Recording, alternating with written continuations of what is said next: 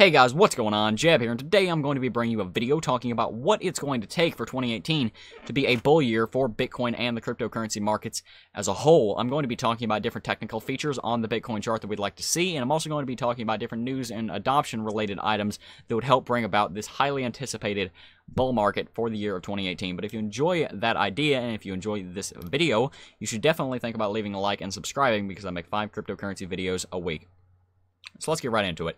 Bitcoin is currently trading at $7,500 with a market capitalization of $127 billion, just under $130 billion. And I think we should start today's video off with a little bit of context and a little bit of perspective. Bitcoin had an all-time high of $7,500 just in November. If we come here on the chart, the last time Bitcoin was trading at $7,500 and people were excited about that was in November. On November 8th, Bitcoin ran up to $7,500. That was the all-time high only 5 months ago. So it's kind of funny where it used to be an optimistic thing to say that Bitcoin's going to go to $20,000 or that Bitcoin's going to go to $10,000, and now it's a pessimistic thing to say that Bitcoin's going to go to $10,000, and now it's actually become optimistic again because we're back below it. It's kind of funny how that changes, but we need to keep some context when we're talking about long-term items on Bitcoin, because Bitcoin does move very fast. It wasn't that long ago that $5,000 was the all-time high for Bitcoin. It wasn't that long ago that $3,000 was the all-time high for Bitcoin, and now we're all dreading the idea of Bitcoin going that low because we've had such a massive run. Bitcoin, we need to remember, went absolutely parabolic in the year of 2016, and especially in the year of 2017, Bitcoin's all-time high for, oops, I didn't mean to do that. Bitcoin's all-time high for a very long time was just over $1,150, right up here close to $1,200, and then we saw a subsequent pullback all the way down to $200, and from there, Bitcoin's price 100x'd in the span of 2.5 years. So guys, we need to remember that we're still doing pretty well, even though we've had over a 50% pullback, close to a 66% pullback from the all-time high. As far as price action in the long term, we're still doing pretty well. We're still doing pretty well. So we need to keep that in mind. Let's talk about some different technical features on what are technical aspects of what it's going to take for 2018 to be a bull year, as I told you in the intro. First of all, if this death cross happens, we're going to want to see the 50-day moving average come back up below and through the 200-day moving average, creating what is called a golden cross. What we're talking about here is a death cross with the 50-day crossing below the 200-day. That's called a death cross. The 50-day coming up below the 200-day and crossing above it, that is called a golden cross. A golden cross is normally a pretty good representation that the market is going to go bullish. A death cross is normally going to represent that it's going to go bearish. Honestly, I think we're very close to the bottom here. If we come in here to the hour chart, we can see that we've gotten a little bit of support here on the long-term downtrend. I've talked about that in a lot of videos. And we also saw a break of this level of support right here at $7,700 or $7,800. We had several bottoms here, but we managed to fall below it. We're getting a double bottom here at $7,400. Hopefully that will hold. If that doesn't hold, what we need to see is that we need to stay above this long-term uptrend that I've talked about in a lot of videos. This one is established with 2 touches down here at $1,800 and $3,000 respectively. We also touched this uptrend to $6,000 to help verify it. So we need to stay above this. This long-term uptrend would bring us support at about $12,500 by the end of the year. This vertical line right here represents the end of 2018. We want to stay above that because that would bring us support all the way up to $12,500 by the end of the year. That's a very important level of long-term support. We want to stay above that pretty much forever on the Bitcoin chart, to be totally honest. We don't really ever want to break below that because that's a pretty nice angle we have there. We like that support. It's not too steep. It's not too cold. It's not too hot. It's in the Goldilocks zone of support lines. So we want to stay above that. What we also want to see is that we want to see Bitcoin get back above some of these levels of support that are really holding it down. We want to get back above the 200-day moving average, and we want to get back up above the 100-day moving average and the 50-day moving average. The 100-day moving average isn't on here because TradingView only allows me to have 3 indicators, because there's no way I'm going to pay $10 a month for TradingView. Sorry, TradingView. We also want to stay above this long-term downtrend. I already said that. One thing that we also need to make sure that we remember is that we're looking at Bitcoin on the auto scale, but we also want to look at it on the logarithm scale. And if we look at Bitcoin on the logarithm scale, that's going to throw all my trend lines off, but this one I'll redraw for you. That's not what I meant to do. Let's do this and drag that up here. Okay. We want to stay above, or not stay above, we want to get above this long-term downtrend. So if we see on the logarithm scale, we have a long-term downtrend here with 3 touches here at $20,000, $17,000, and about 11.8. We need to get back up above this. As you can see, we're pretty far from it, but we want to get back above that because that's a pretty strong level of resistance. If we get a 4th bounce on that, that is not going to be good. We want to get back above that. That's pretty much all I want to show you on the log scale. So let's go back to auto. what's probably going to happen, like I've said, is that we're probably going to pull back and get support at this long-term uptrend. And I'd very much like to see that as a level of support so that we can get a volume climax and really start going back up towards all-time highs. If we're going to see a bull run in 2017, or 2018 rather, 2017's gone, we saw a bull run in 2017. If we're going to see a proper bull run in the remainder of 2018, what we're going to need to see is a lot of regulation that is not terrible for Bitcoin, or rather, we're going to need to see governments adopting a friendly tone towards cryptocurrency. Let me restate what I said a second ago. We're going to need to see governments either not care about cryptocurrencies, or we're going to need to see them have a very friendly tone towards cryptocurrencies and see the innovation that this new kind of technology, distributed ledger, blockchain technology, all these new technologies that are coming out of the space can bring. We're going to need to see adoption by the public, at least coming closer to mass adoption. I don't think there's any way that complete mass adoption with billions of people using cryptocurrency is going to happen by the end of the year, but we'll see what happens. We're also going to need to see a lot of big companies that are currently somewhat hostile to cryptocurrency, like Google and Facebook and Twitter, banning advertising. We'd like to see them be a little bit more friendly towards the space, perhaps launching their own cryptocurrency, and we'll see what happens there. We'd like to see a lot of people that are very powerful in the financial and in the media industry, or not the media industry, but in the industries where they have access to public opinion. We're going to need to see those people be very friendly towards Bitcoin and cryptocurrencies. We'd like to see stuff like that happen.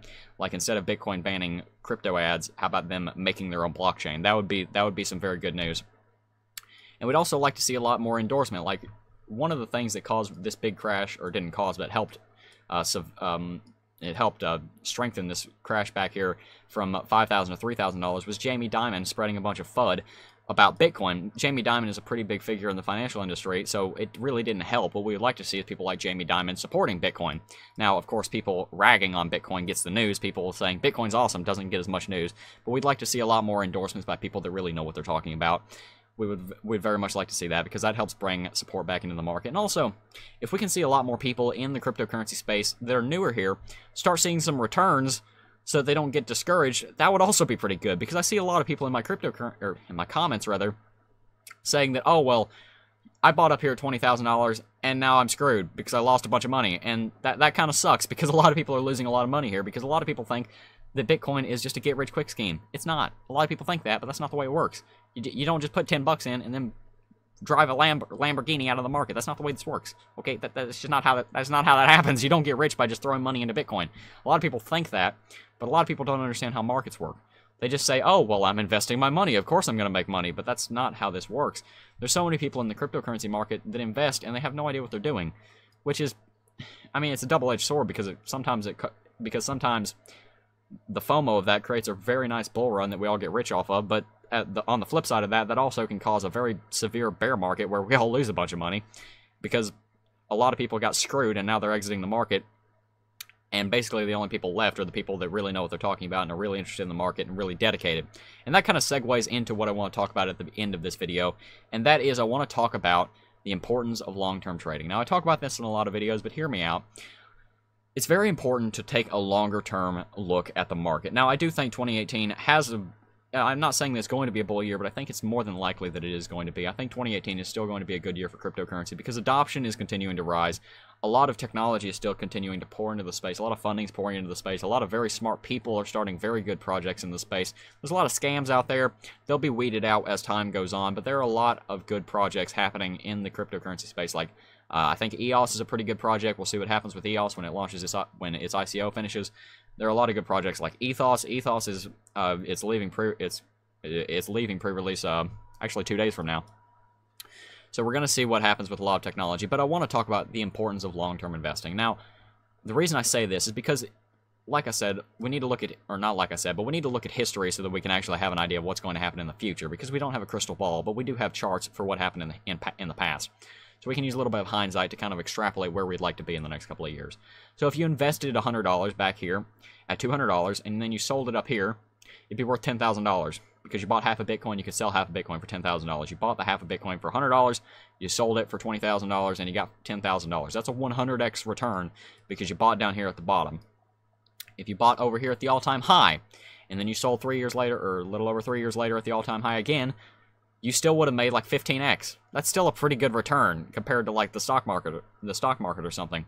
So guys, it's really important to not worry about. It's very important to think about the long-term aspect of trading, because Bitcoin moves very quickly, which means that it's easy to do short-term trades and short-term investments in Bitcoin. But that also means that long-term trades and investments in Bitcoin, and especially in altcoins that are up and coming, that means that they have a lot of room to grow, and that means that if you hold them for several years and they're still around in several years and they're doing what they say they want to do in several years, like EOS or like Ethos, some of these cryptocurrencies, if they do what they say they're going to do, they're going to make you a ton of money.